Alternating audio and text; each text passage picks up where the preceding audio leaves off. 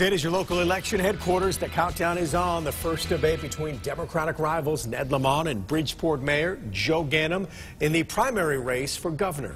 They face off tomorrow evening at 7 at the Schubert in New Haven. Lamont's campaign chose today to launch its first political commercial of the Democratic primary. Chief political correspondent Mark Davis joins us live with more. Mark. Hi, Anna Scott. Good evening, everyone from the Hartford newsroom. Ned Lamont says he came up with the concept for this first commercial on his own. He says he won't accept any salary or a state car if he's elected.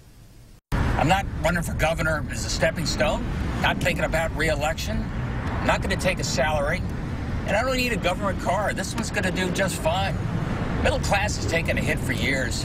Maybe it's time for your governor to give back as well. In his first TV commercial, Lamont says turning 64 has been liberating and promises to be totally open about what he does, and says he knows he can't turn the state around in a year. At his New Haven headquarters today, Lamont said he has one main message that he wants to get across at tomorrow night's debate. Shaking up Hartford and making the big changes we need to get Connecticut working again. If I can leave them with that message, I feel like the debate was well done. There really isn't a plan of attack. I think hopefully what viewers see is a little bit of just me. I don't go in with a pre-planned strategy. Ganim says he has no pre-planned strategy, but at every opportunity he attempts to portray Lamont as an out-of-touch with common folks rich guy from Greenwich. Look for Ganim to try to make that point during the debate. I'm sure he's well-polished, has handlers that will, tweak him.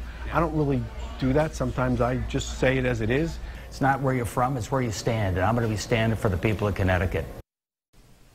Ganim's campaign says they're planning television commercials soon as well, although no start date has been announced. Remember, you can send me your questions for these two on our website or at the News 8 Facebook page. Live from the Hartford newsroom, Mark Davis, News 8. So again, that debate is tomorrow evening at 7. You can watch the one-hour debate on MyTV9. We'll also stream it live on our Facebook page and WTNH.com. The debate is sponsored by the Connecticut Realtors Association in partnership with News 8.